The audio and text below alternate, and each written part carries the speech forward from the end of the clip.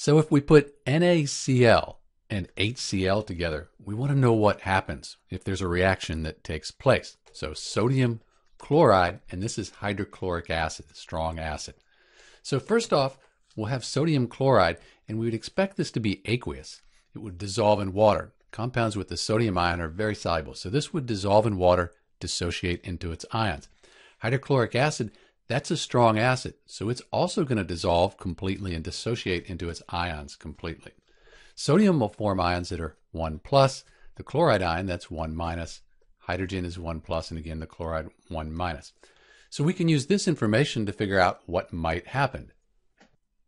So we have these together. They're all broken apart into these ions. What could happen? The sodium, that could join with this chloride here, and this hydrogen, it could join with this chloride right here in a double displacement reaction. So that would give us an idea what the products might be.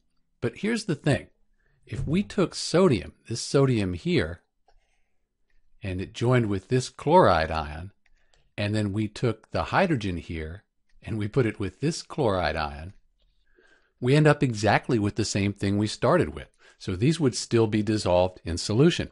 So you start out with all of these dissolved in solution, you end up with them all dissolved, nothing's changed, no reaction takes place. So in answer to our question, NaCl plus HCl, there will be no chemical reaction. There is something interesting that does happen though. It's called the common ion effect. If you have a solution of sodium chloride that's saturated, it's holding all of the sodium chloride that it can hold, and you add hydrochloric acid, because you're adding more chloride ions, you can actually cause the sodium chloride to precipitate out. So some of it will fall out as a solid. This is really a physical process though. It's not a chemical process. But it is worth noting, and it's kind of interesting to watch. There's a link in the description and then at the end of this video of someone actually doing this where they have concentrated sodium chloride, they add concentrated hydrochloric acid, and those extra chloride ions from the hydrochloric acid cause the NaCl to form a solid, a precipitate.